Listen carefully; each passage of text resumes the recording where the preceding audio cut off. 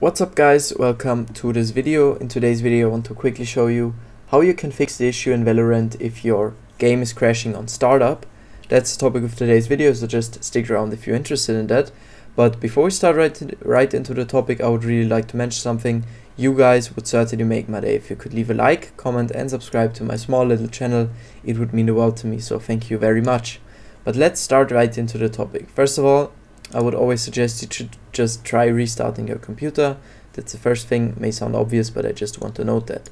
And then second thing, always make sure to close anything in the task manager. So just open Windows search, type in task manager, and then here click on more details.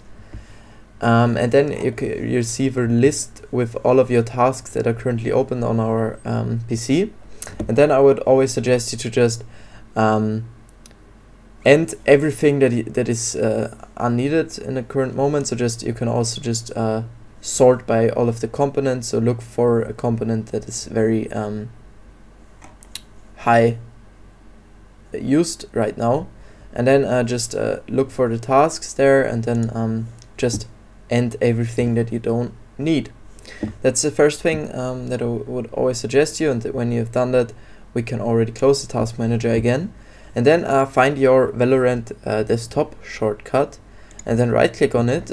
First I would always suggest you to try running it as administrator, and if you've done that, we can already click on properties, and in here we need to set a few settings. First of all, I would always suggest you to try running it in minimized mode, and to then just click on apply and then switch over to the compatibility tab. And in here we also need to set a few settings. First of all, I would suggest you to just try running this program in compatibility mode. So just select this setting here, and Windows 8 is perfectly fine. And then down here again, two other settings we need to set. First of all, disable full screen optimizations, and I would also suggest you to try running this program as an administrator just every time you launch it.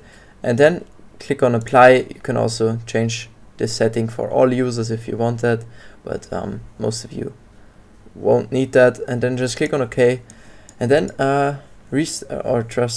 just start Valorant again, and the issue of crashing on startup should be fixed.